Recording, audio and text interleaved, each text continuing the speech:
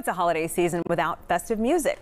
No silent nights here, thanks to this Memphis native's latest work. Fans of Live at 9 know Lily Brooks O'Brien best for her acting chops on stages and the small screen, and she is here with her new Christmas EP.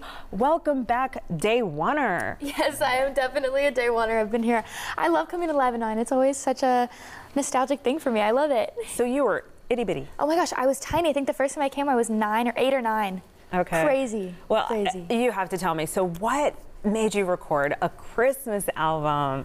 I have always been a fan of Christmas music. Every time I come back home for the holidays, we make Thanksgiving dinner and then we start listening to Christmas music, and the songs that are on my EP are songs that I've just always loved, and I was so excited to get to record them in my own take and get to release them out into the world. The songs that are on them are Last Christmas, Have Yourself a Merry Little Christmas, and Mary Did You Know, which is my absolute favorite Christmas song.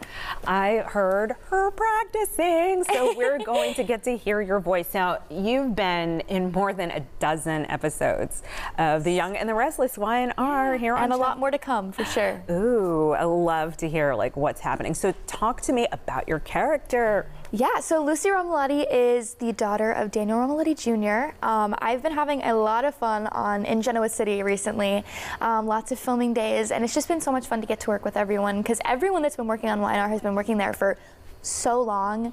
There's a makeup artist that has been working there since day one, and he is so kind. And I mean, I love my character so much. I think she's so sweet, and especially like her coming on to the show, like I felt like it was a lot of life imitating art, and I felt exactly what she was going through, and it's been such a blast to get to play her, and I can't wait for her to get into some juicy things on Y&R.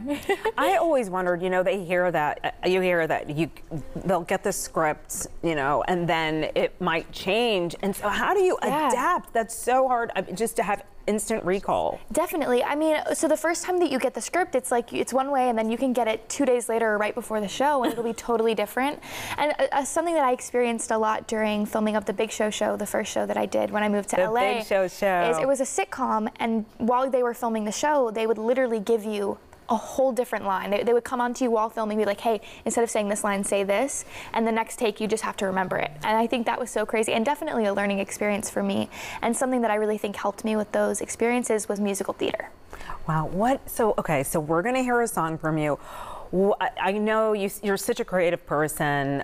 What do you see down the road? Oh, definitely an album. I'm really hoping, because I love writing music, and I've been doing it pretty much every day for the last year and a half, or less than that actually.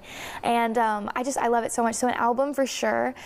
And hopefully some more acting gigs. I mean, I love doing it. Working is my favorite thing. Like, I love being on set. I love creating and getting to be creative. And I love working. Well, I love hearing you sing. So we're going to have to just end this right now so we can get you all mic'd up and have you sing. And be sure to follow Lily Brooks O'Brien on Insta.